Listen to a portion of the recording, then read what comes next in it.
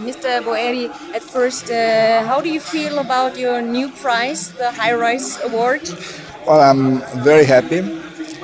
I think that it's award.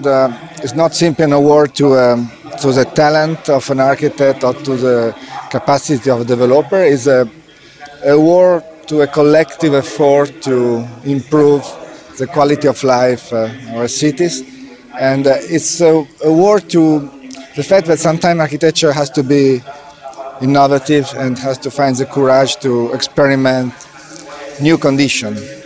In this case, what we have done is to simply experiment a new condition of cohabitation between trees and humans at different heights. And so I'm very happy.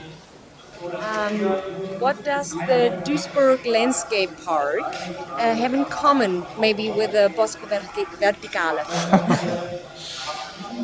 Probably the fact that all what we have here was completely artificial. And now nature is coming back.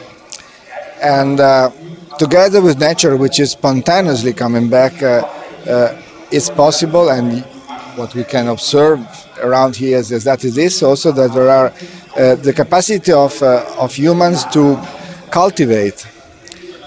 Just to do an example, to use the roots as a way to clean the ground polluted.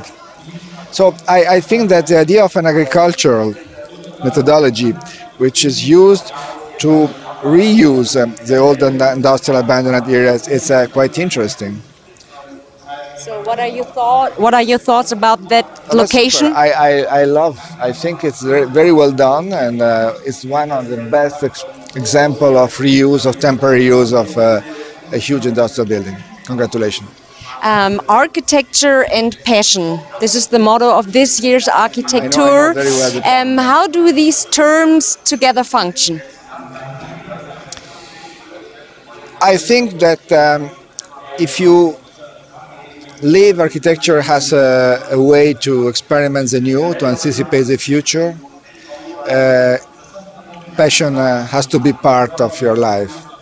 So that's really, if you want, a border between the architects that are feeling themselves like simply like people who are solving problems, and architects that are feeling themselves as people that are putting the, let me say, the present a little bit above, so that are the courage to deal with the future and with, let me say, also what is unknown in the future, and you need passion to do this.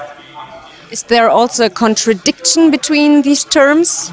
Which one? Architecture and passion? Yeah.